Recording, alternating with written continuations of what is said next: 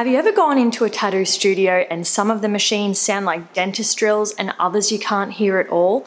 Why is this? What's the difference and what are the benefits?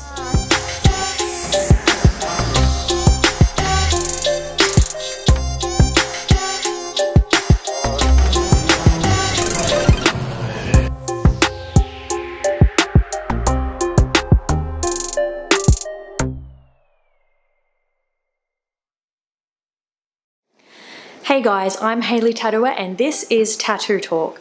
So today we're going to be talking about the quiet tattoo machines. What's up with that? Why are some tattoo machines super loud and some are really quiet, you can barely hear them at all, and what's the difference? So there are many different kinds of tattoo machines on the market for artists to choose from, but the main two different styles are coil machines and rotary machines. So a lot of artists will either use one or the other or both. It really depends on the personal preference, but the main differences are, this is a coil machine. You can see that there. So the way that this works is the electrical current is transferred up and down these two coils, which are wrapped so you can't see them. And that makes this metal bar go up and down like that. The needle is attached to this section, goes down here into a barrel into your skin. So when you're hearing these ones are the noisy machines. So when you're hearing these at work, what you're hearing is this section of the machine going up and down several times a second, and that is what makes that sort of dentist drill style droning sound that you will hear if you're present while somebody's getting tattooed by a coil machine, or if you're getting tattooed by a coil machine. When we look at rotary machines, you can't really see the inner workings of these ones, but if I take it apart, what we've got on the inside of this one is a little cam engine. So this guy here goes around in circles. Just try and get it. So this guy here goes around in circles, all right? As opposed to going up and down. So if we clip this in here, what we get is this section similar to the other machine, but going up and down with the needle attached to it. So this is a rotary machine.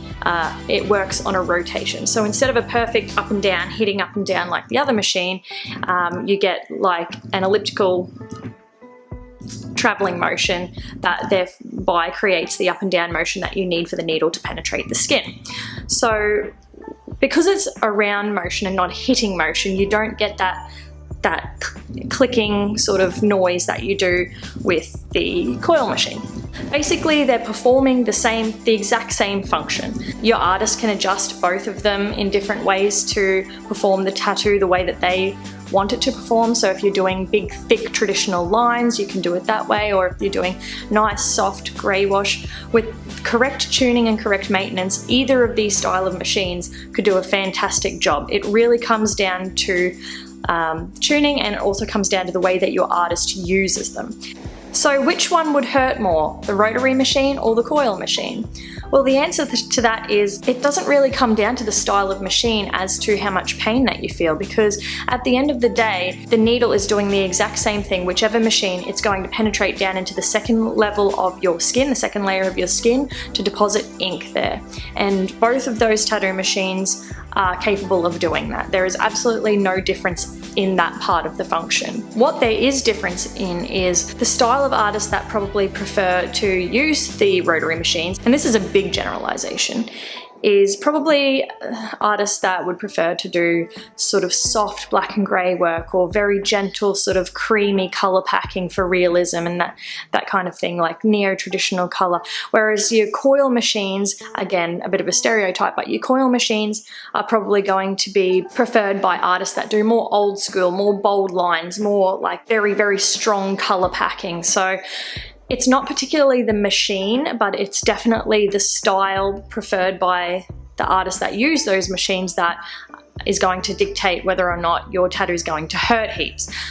There's also a lot of other variables, like whether or not your artist is quite heavy-handed, if they tattoo fast, if they stretch the skin nice and firmly, how much detail is in your tattoo, where your tattoo is located. If you want to know more about pain scales, I've done a video on that. I'll put a link up the top here. So at the end of the day, neither the rotary machine or the coil machine should really have a noticeable difference in the amount of pain. Although I do hear from a lot of my clients that they will prefer to get tattooed by the rotary machine because it's quiet. It probably doesn't cause them as much anxiety, because a lot of people do associate the noise of the coil machine with the traditional painful tattoo experience, or like a dentist drill. It's probably more of like a placebo effect kind of thing, probably more of an anxiety related thing when people hear that violent hum.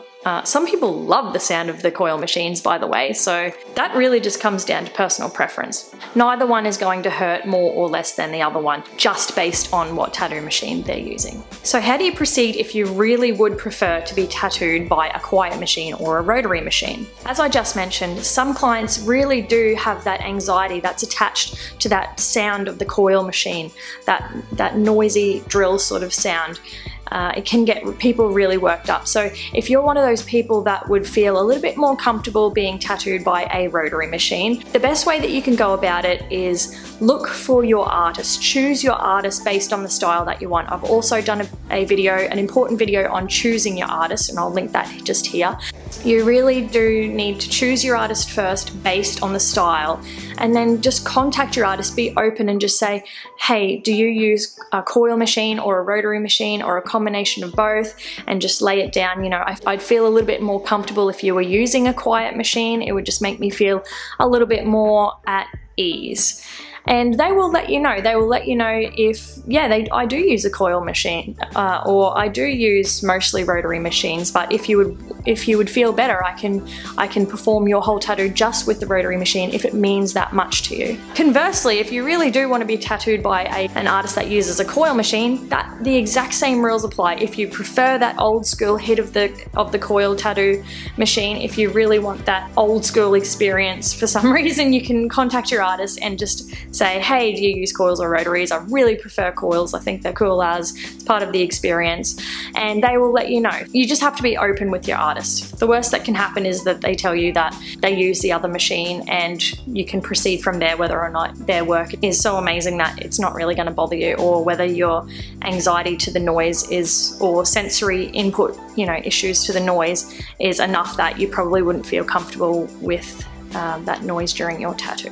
But another option as well, even though the noise is quite penetrating, is just bring headphones, noise cancelling headphones. Put a playlist of your favourite songs on your phone. Your artist will not care one bit if you chuck headphones on. We don't think it's rude.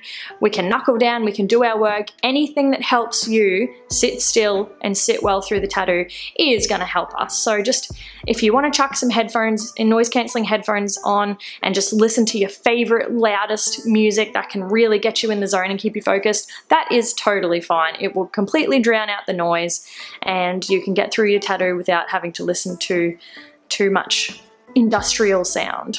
So there you have it. That's what's up with quiet tattoo machines and the difference between a coil machine and a rotary machine while you're getting tattooed. If you have any more questions about the difference between coils or rotaries, or you've got any other questions you want me to address in future videos, pop them in the comments below, and don't forget to like and subscribe. Thank you.